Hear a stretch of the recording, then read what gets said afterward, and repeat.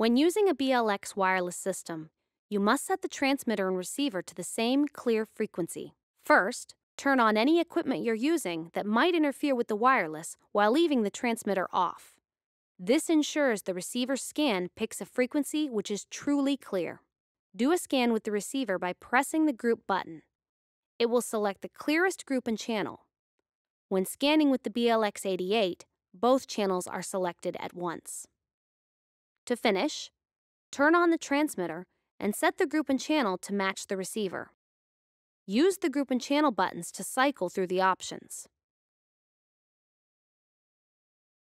The ready LED or RF bars on the receiver will illuminate when the system is properly synced.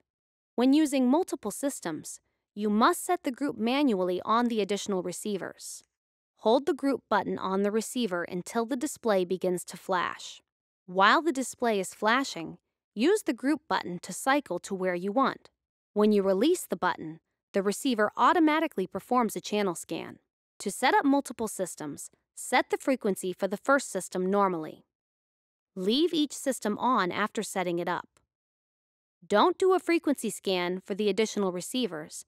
Instead, set the group manually to match the first system. The receiver will automatically scan for an open channel. Set the matching transmitter's group and channel and move on to further systems if needed. A BLX system properly set to a clear frequency will deliver quality sound that you can be confident in.